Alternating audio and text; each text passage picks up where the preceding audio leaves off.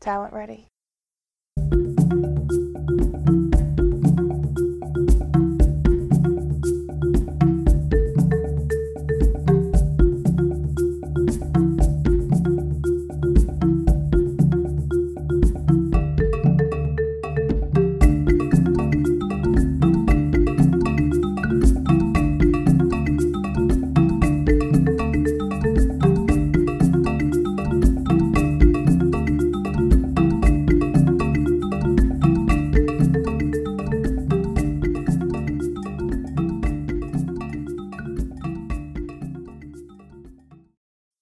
My name is Nyala Watkins. I am a coach at Woodrow Wilson Senior High School for girls novice rowing. Rowing is a water sport. It involves oars and a boat. It can be done by one person moving that boat, two people moving that boat, 4 or 8. That's the sport of rowing. There's other types of aquatic sports that involve boats, but rowing specifically has a maximum of 8 rowers and a coxswain. It can be competitive, it can be something that's casual, leisure, recreation, but my background is in competitive rowing.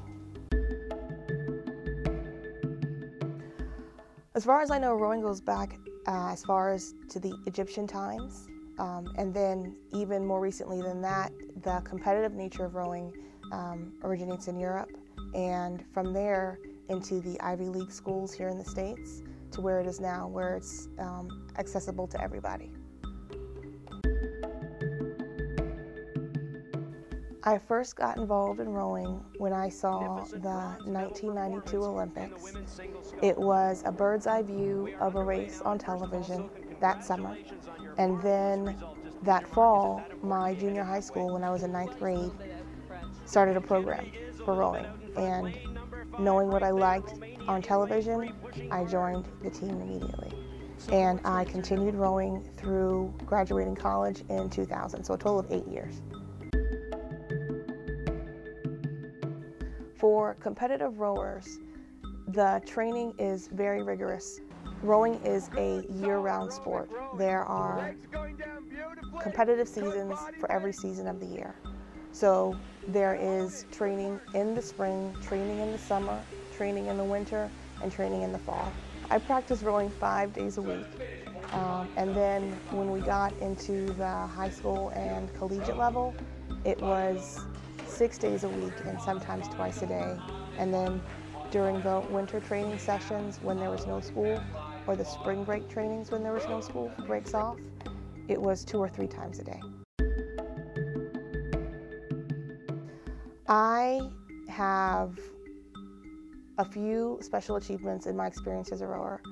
I rowed at Syracuse University. I am a 3-time conference champion for rowing there. I have also rowed on the Atlanta Olympic course as a junior competitive rower. The club that I was in went to the U.S. National Rowing Regatta, and I medaled there.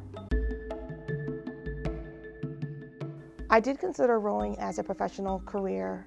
I wanted to be on the 2000 Olympic rowing team when I was a rower in college.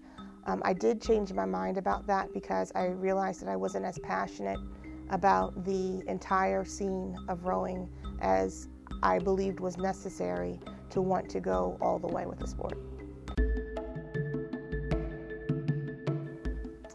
I got into coaching because I had free time on my hands. You know, coming from a rowing background, when I had to juggle school and multiple practices and homework, I came to realize that when I had a full-time job, I had a lot more time on my hands than I knew what to deal with. So I looked into getting something on the side, and one of my teammates from high school is actually a coach at the high school now that I coach at. Believe it or not, I coach now at the high school that I am an alum of. And he kept on encouraging me and pushing me and advising me and leading me into consider coaching. years and years of it, but I believed that I was burnt out from the sport. But something clicked in my mind, and I decided that I wanted to use rowing to propel me into other walks of life. So to use what I have to get what I want. And now I am the girls novice coach at Wilson Senior High School in Washington, D.C. But prior to coaching the novice girls this year, I was the assistant coach to the varsity boys for 3 years. Big difference between varsity boys and freshman girls, but I'm excited for the potential that these girls have for this season. The rowing scene in the Maryland, Virginia, and DC area is growing, and there's rowing on the high school levels, and there's a lot of collegiate rowing between Georgetown, between GW, even schools in Virginia and the University of Maryland, Baltimore area has more teams. There are also rowing clubs. We have a few elite rowers from the area who are competing for national levels, to be on the national team with either the sculling team or the rowing in 8s or 4s, and it's growing. I would say that compared to 10 years ago, it's grown maybe 100%, maybe it's doubled since then. And I would say there's a new team on the scene every year, at least. I truly believe that the number of African Americans in the sport is slim to none. Granted, there are a few very elite ones. Akil Abdullah is an Olympic elite sculler. There was David Banks, who competed in 2008 Olympics in China for a 4, and I do believe he medaled there. And before that, there was one female black rower long before that. So I do feel that the lack of numbers of us in the sport has a lot to do with the lack of exposure. We tend to stick to what's accessible. So if that's basketball, if that's football, when all you needed is a field and a ball, with basketball you need a ball and a hoop, even with track where you just have to run anywhere. I do believe that we get nervous when it comes to water sports, but I believe that if it was just the tool of exposure, of accessibility, of leading these kids to say, there's more out there than the typical sports that maybe you're expected to play and excel in. With the Winter Olympics going on right now, you don't see us in figure skating or in speed skating or any winter sports out there. And I just don't think that that has anything to do with the lack of ability, but much more so the lack of accessibility. And we do know that when things are made accessible, then doors are made wide open and the numbers change. If I could make the sport more diverse, one of the first things I would do is work with the youth. There are several programs going on right now that pull youth from neighborhoods that don't necessarily even know that the sport of rowing exists and makes it available at their footsteps. The U.S. Rowing Association has a conference every year where we bring coaches and athletes together to bounce off ideas of how to make it possible. But I would definitely change the way of thinking for young people. There are more options, there are more sports, and there are more possibilities than what is necessarily just at your front door. And then the other thing is, I need kids to know that even if they choose a sport that's not the most popular, it's still fine. It might make you stick out like a sore thumb, but so what? What it does is it brings more exposure to what you're doing.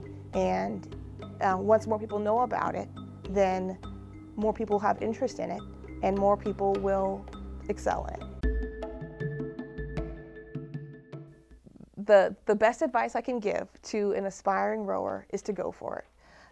There's a saying among us coaches that says it's too much hard work for you to spend as much time as you do, and as much energy as you do, as much blood, sweat, and tears as you do, and not like the sport. So first of all, like what you're doing, enjoy the time, enjoy the friends that you're going to be spending so much time with, and don't let that be a hindrance in moving forward. If you enjoy it, by all means go for it. But if you feel like your time could be spent doing something else, that's fine, because I tell you, it's a huge, huge commitment.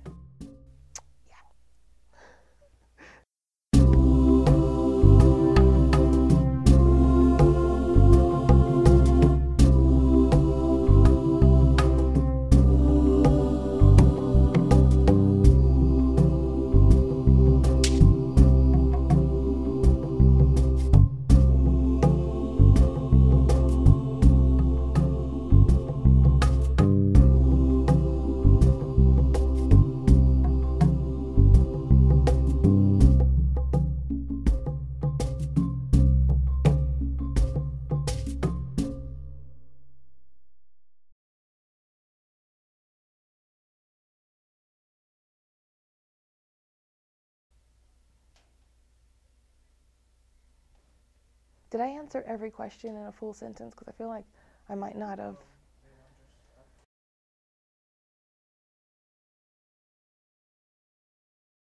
I lost my train of thought. I'm sorry. There was something else I was going to say.